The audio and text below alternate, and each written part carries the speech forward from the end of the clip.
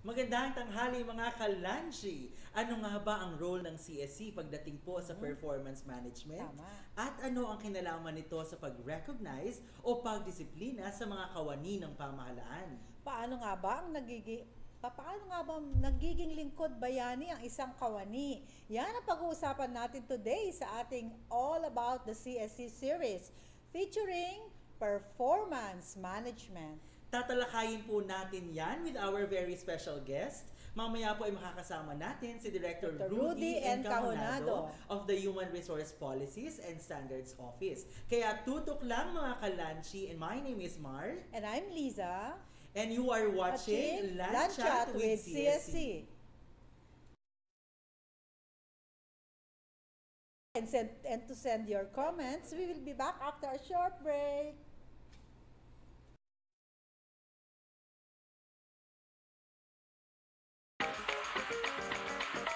Marami na rin tayong napagsamahan. At kapag maraming kailangang pag-usapan, kailangan natin itong upuan. So join us for a chat over lunch on Facebook Live. Samahan kami sa LunChat with CSC, Thursdays at 12 p.m. only at the CSC Facebook page.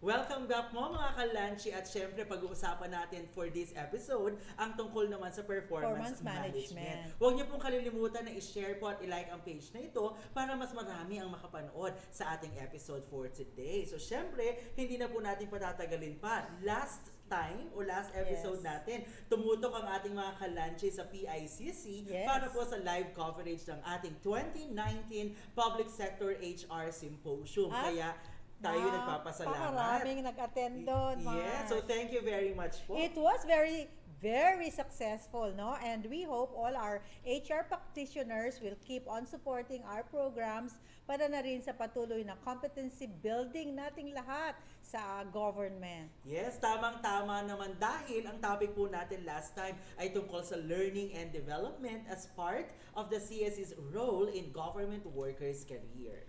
Tama yun, Mark. We have been doing all our CSC series, no? Since nagsimula ang Season 3. We have covered the topics, recruitment and rewards and recognition.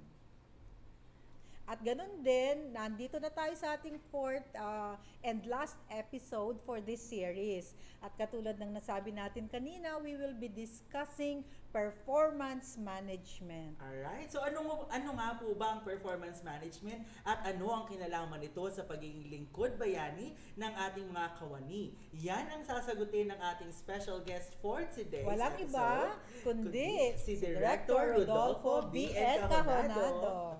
Maaari po kayong bumati, sir, sa ating mga live viewers. Magandang tanghali sa ating mga viewers. At of course, sa pamilya ko sa HRPSO, siguro nakikinig sila ngayon. Yan. Magandang tanghali. Yes. O sabi nga, maganda pa kayo sa tanghali. Okay. So simulan na natin, Director Rudy, ang ating unang katanungan. Ano nga ba o what is performance management? Well, ang performance management is technically defined as a continuing process of communication between managers and employees wherein they mutually agree to met or to accomplish the strategic goals of the organization. But of course, according to the British author and of course HR practitioner Michael Armstrong, he said that performance management is a systematic process for managing and developing the performance of individuals and teams for the agreed framework of planned goals, standards, and competence requirements for the improvement of organizational goals. Ang na-pick up ko doon, merong conversation, Yes, there is merong conversation. agreement Yes. to reach the goals, no, of the organization or the unit through the individual and the team. Wow, kapag nangyari yon, di ba, talagang makukuha ng isang organisasyon ng kanyang minimithi. So, Correct. At napaka-critical talaga ng HR system na yun kasi we are really managing performance Yes. para ma-achieve yung goals ng isang organization. That's right. But Director Rudy, what is the Strategic Performance Management System or SPMS? At paano ba ito nagagamit for performance management? Okay.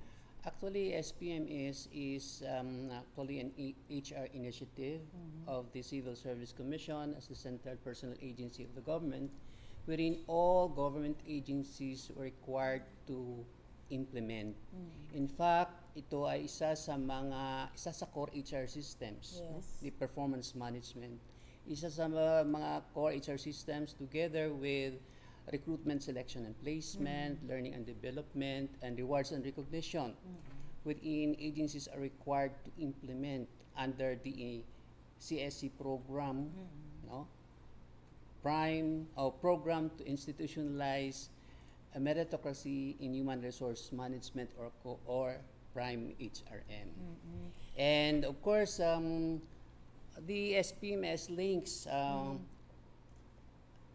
employee performance with organizational performance to ensure that it will be able to achieve the goals of the organization, wherein it links the organizational goals to its agency vision, mission, and mandate. And of course, the mandate is also linked to the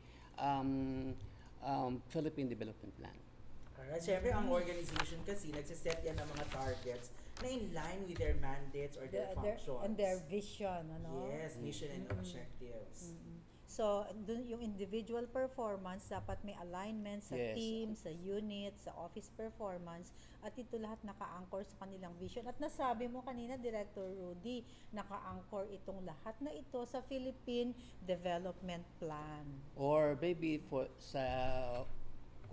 sa local government, sa Yes. kanilang tinatawag natin na business plan. Okay. And also, I believe nag-evolve din kasi ito. Right now, we're using the Strategic Performance Management System, but in the past, iba yung ating system na ginagamit in managing performance. Alright, so I hope naliwanagan din yung ating mga kalanchi sa role ng Civil Service Commission on performance management. Pero syempre, we will discuss more details tungkol nga dito sa ating roles and all others about SPMS. After the break. After the break. So wag po kayong aalis mga kalanchi. We will be back in a short while. So, like and share.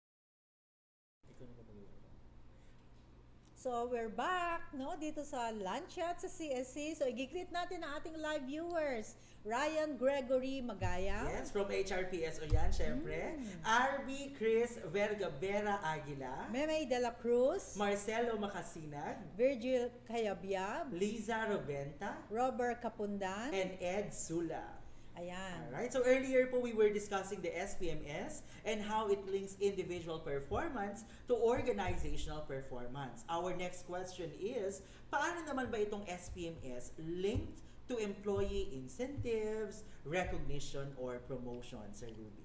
Well, alam mo naman sa ating strategic performance management, there is a provision wherein it provides for the uses of the performance rating. Una-una is about security of tenure. Pangalawa, yung performance-based awards and incentives. Pangatlo, promotions and other human resource actions. The third is training and scholarship grants. And of course, the last but not the least, cuts all na ito other performance-based benefits. So napakalaki ng gamit ng performance management sapagkat ito yung parang pinaka-gauge wherein which kamukha ng sinabi mo Director Rudy na maibibigay ng ahensya yung akmang rewards and recognition Yes, indeed. at mga incentives, scholarship, training, learning and development, lahat yan. At yan din ang magsasabi kung hindi maayos ang iyong performance, ano ba yung mga interventions na kailangan, Indeed. Actually, mga HR practitioners nagsasabi na ang performance management daw ay the heart of the HR systems because nakakalink ito sa other HR systems. Like for example, sa placement, Kasi may promotion dyan. Then we have the rewards and recognition sa mga outstanding performers. Mayroon tayong mga binibigay. Also incentives and rewards particularly for those incentives na binibigay ng DBM, and also we provide for capacitation or capability building, particularly for people who are included in succession planning or for those who have gaps. Mayroon tayong mga capacity building So for you them. mentioned about gaps, So if the CSC motivates employee performance, we also look at competency gaps, right? And provide the necessary HR interventions. We also implement employee discipline if there are violations. Yes. At paano naman ito nakalink sa ating SPMS? Well, of course, kaya nga nire-require natin yung mga agencies to come up with their system so that they would be able to rate the performance of their people. At sabi natin kanina, yung individual performance should be linked to the unit, division, or office organizational performance. And so every semester or rating period, they have to also accordingly rate the performance. And therefore, result of which is based also on how they implement their program to on incentives and awards, tinatawag natin yung praise, because mayroong mga incentives and rewards na binibigay rin ang mga agencies aside from or over and above the incentives given by the government through the TPM. At itong praise na to ay isang mekanismo na ka-institutionalize na sa lahat ng government agencies sapagkat ito ay mandato ng Civil Service Commission. So dito dadaan yung mga outstanding employees, yung magagalingang performance para sila ay ma-qualify, tama, Director Yes, Rudy, indeed. sa mga incentives. In fact, ang performance rating, at least VS or up, is a requirement for one to qualify for one of the requirements for one to qualify for the Honor Awards program. That's right. Of the Yung Civil Presidential Service Lingkod Bayan Award, Dangalang Bayan Award, at CSC Pag-asa Award. Okay. Kaya napaka-critical talaga na magkaroon tayo ng efficient and effective performance management kasi ang dami niyang paghuhugutan. Ito yung mga basis or point of reference sa rewards and recognition, sa mga pag may mga violations tayo na mga na-create. So imaginein mo na lamang kung walang performance management ang isang opisina sa gobyerno. Hindi ba? May mga goals yan, may targets yan, may mission yan, may vision yan. Paano makakamtan lahat yon? Obviously, hindi ba? Indeed.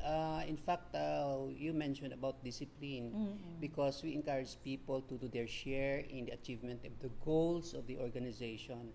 For those non-performers, we also discipline through dropping from the roles. Kung one rating period na poor, well, of course, they will be dropped from the rules, or two unsatisfactory ratings to continue satisfactory ratings. So, wag nating iisipin na iniisip ng iba, may security of tenure ako kasi nasa gobyerno ako. So, katotohanan po kapag hindi mo nakuha yung pasadong performance rating, katulad ng masabi mo, Director Rudy, kung bagsak ka, pwede ka nang matanggal o ma-drop from the roles. Hindi lang basta-basta naman sila ma-drop sa rules kasi mayroong mekanismo tayo or process wherein before they will be terminated, mayroon naman siyang pag-asa pang magbabago. So there is a period, may intervention tayong binibigay prior to. Naka-embed yun sa ating... Of course, there is a warning for them to make up. Otherwise, they will be naka-embed yun sa ating performance At ang mahalaga, dapat documented. Yes. Yes, documented. Lahat. That's one of the requirements sa ating SPMS. That in fact doon sa stage 2 ng ating performance management, there is monitoring and coaching. Yes. In that stage alone, doon na natin dinodocument yung mga pagkukulang, yung mga ginawa nilang tama, at least para when it comes to stage 3, walang question sa review and evaluation. So in other words, tuloy-tuloy talaga yung pag-uusap, di ba? Pag-monitor ng performance, pag-review, at bago makarating yung rating period, may interventions na ginagawa. Katulad ng nasabi mo, yun nga ang coaching. Yes, no? indeed. Yung kanina sa technical definition natin ng performance management, a continuing process of communication between the manager and the staff. Yes. For development, yes. diba? Yeah, ng staff at ganun din ng opisina. So meron dapat alignment kapareho ng nasabi natin. So napaka-comprehensive ng ating discussion sa performance management, no? So ngayon nakita natin lalo kung gaano ito kahalaga at gaano ito kailangan sa career ng isang government worker sa bawat ahensya po ng ating pamahalaan. Yan. Yes po. Kaya naman we always emphasize na hindi tumitigil ang role ng Civil Service Commission sa pagbibigay lang ng examination. Correct. Isa lang yan sa napakaraming roles natin in HR. Napakalawak ng HR kaya I hope mas naiintindihan po natin ngayon ng ating mga viewers kung ano nga ba ang ginagawa ng CSC. So we believe that honing excellent people will translate to excellent public service. Kapag magaling ang tao sa gobyerno, through performance management, magaling ang public service. So that is why our core purpose is gawing lingkod bayani ang bawat kawani. Thank you very much again, Director Rudy Encajonado, for this enlightening discussion. You really helped us po sa pag-intindi or pag-unawa sa CSC, pati na ang impact nito sa bawat kawani ng pamahalaan. So that wraps up our series, no? At maraming salamat kay Miss Abigail Manalad Marinas, one of the winners of our online contest who suggested this topic. Huwag niyo pong kalimutang i-like at i-share ang aming episode at ang mga nakarang episodes para masagot ang ating frequently asked questions. All our videos are online, www.facebook.com civilservice.gov.ph, www.youtube.com/cscphmedia. Also, reminders lang po para po sa ating August 4 examinees, huwag maliligaw on the day of the examination. Check your room assignments at www.csc.gov.ph or call your CSC regional or field office. Huwag pong maghintay until the last minute to know all you need para po dito sa examination. So maghanda na tayo at tumawag kaysa naman doon tayo maghanap ng mga information. Prepare, review, and read examination advisories sa aming website or FB page. Huwag mag-cram at huwag magpuyat, no? So salamat sa Examination Recruitment and Placement Office for the use of this room, and to IRMO, ITD, and our janitorial staff for helping us with the setup. At syempre salamat sa ating LunChat team. So once again po, my name is Mark. And I'm Liza. And thank you for watching LunChat with CSC Season 3. Please stay to watch our announcement. Bye! Like and share!